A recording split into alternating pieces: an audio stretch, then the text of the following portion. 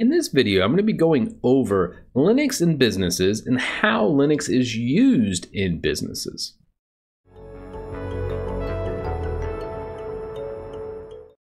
So I've been in the Linux community for several months now, and one thing I've kind of noticed is most people don't really understand that are in the community how Linux is used in businesses. And I actually looked up a couple of YouTube videos and some online guides, and there's really just not much information about this, and it's kind of surprising to me. So having been in business for, since pretty much the early 2000s and have worked in a whole vast array of data centers and environments, I need to go over this because I think it's information that would just be good for everyone to have. So having said that, let's jump into the 5 reasons that, Linux is super prevalent in the data center or business space. So number 1 is going to be virtualization. Now this is kind of a surprising one. I kind of did an oddball pick for number 1, but it is something that's just coming out.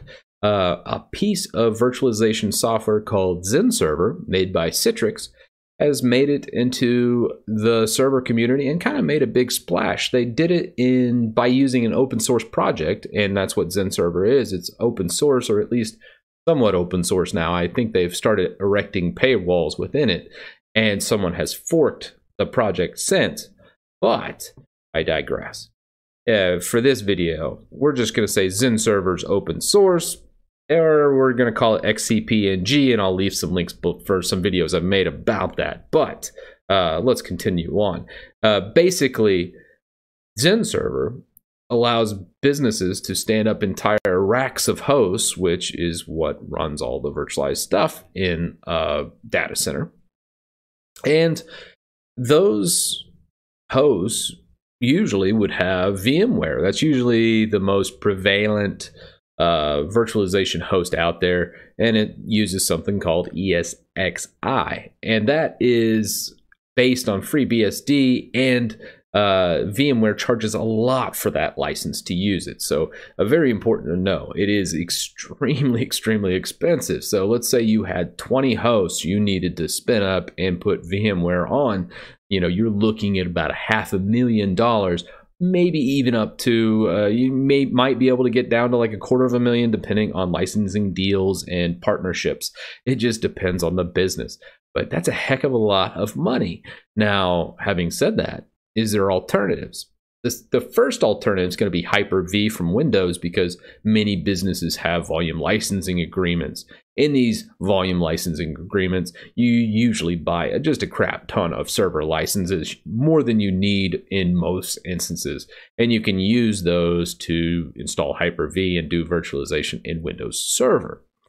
However, I don't particularly like that, as stability and reliability are my main concerns as a system admin. So XenServer is now a pretty flushed out and stable virtualization host. So I really like XenServer from Citrix. And when price is an issue and I need to use advanced features that are locked behind a paywall, there is a project called xcp-ng, which I just mentioned a little while ago. But I'm just wanted to kind of lay that out there for virtualization in Linux, and that is my number 1 pick for how it is utilized in businesses, because it literally can save just a ton of money when you don't have extra licenses for Windows Server, or you can't afford a VMware setup. Number 2 is going to be web hosting. Now, this really should have been the number 1 spot, because this is how Linux really got its start.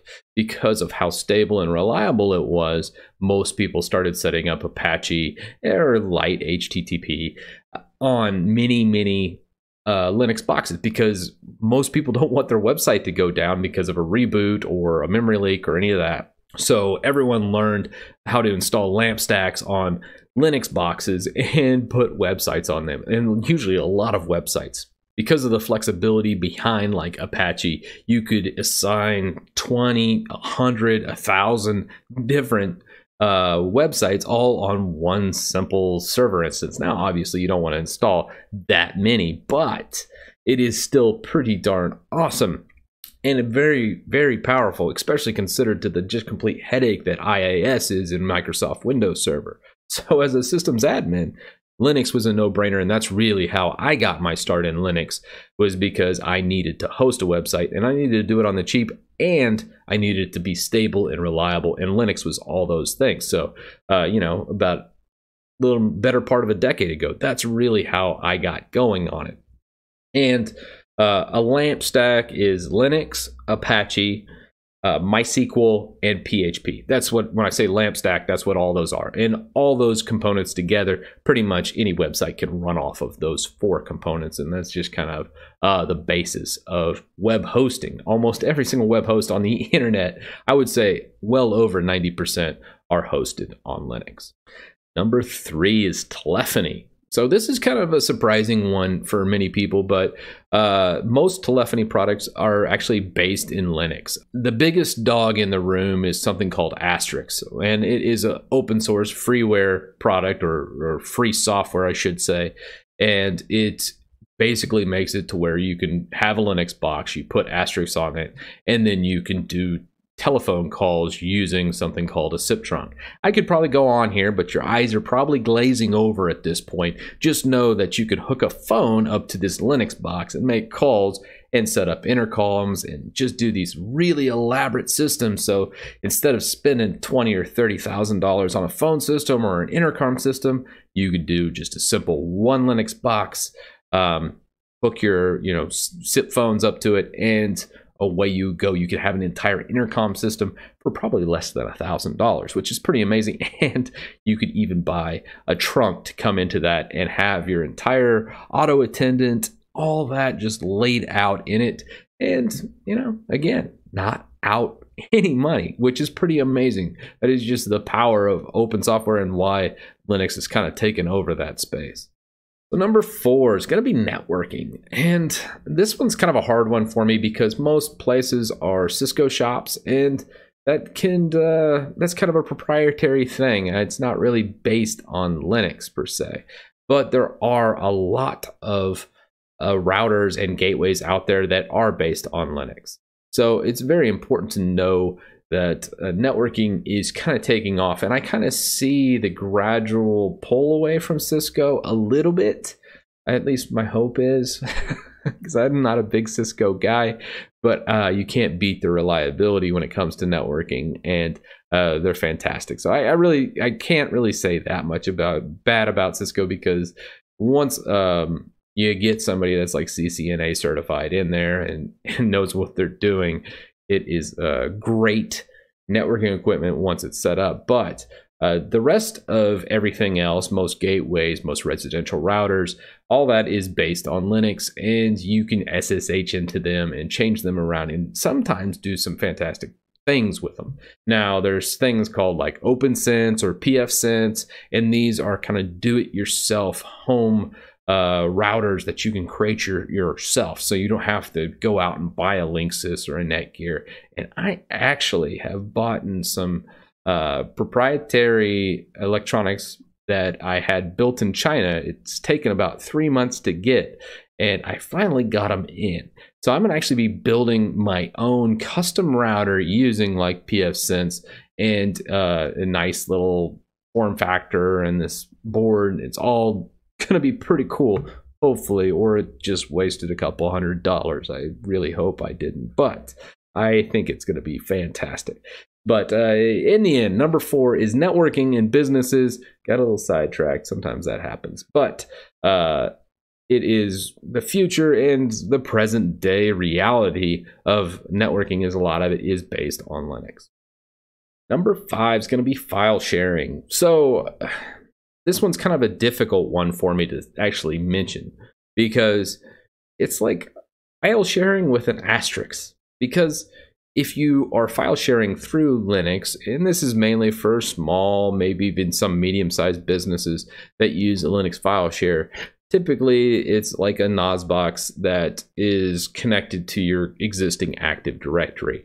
And the Active Directory is almost always Windows. You know, almost everybody has a domain controller that runs a Windows server, and then you connect these boxes up to them and they're running Linux, and then you go ahead and do that. I think that's going to change hopefully in the next 5 years, because I really enjoy like FreeNAS, and it uses ZFS, and it is a fantastic product. I have that in my garage.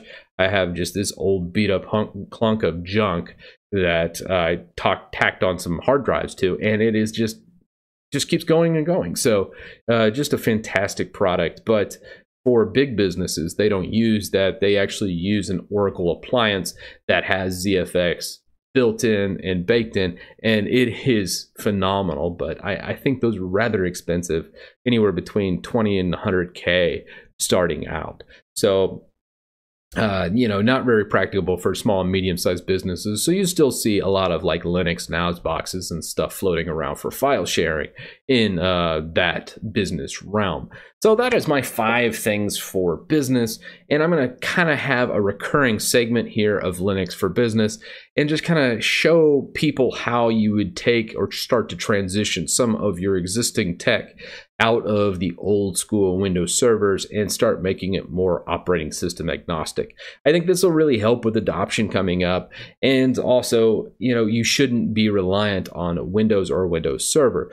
And there's some just best practices that you probably need to follow. Not necessarily a full conversion. Like, I'm not going to recommend for a big business of 20 to 100 employees to switch all their users to Linux, even though in my mind that would be awesome. In reality, you got to remember all these people have to learn this operating system and have to learn all the new pieces of software such as LibreOffice and how to get around and work in Linux. And to do all that all at once is just a bit much. So this is mainly the backbones when I'm talking about Linux for business.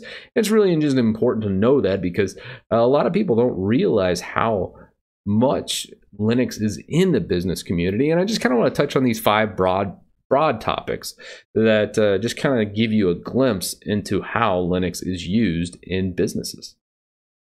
So that's going to do it for today, guys. But if you like this video, consider going over to Patreon and becoming a patron. I would greatly appreciate it. It would help build the community and help me make more videos like this one.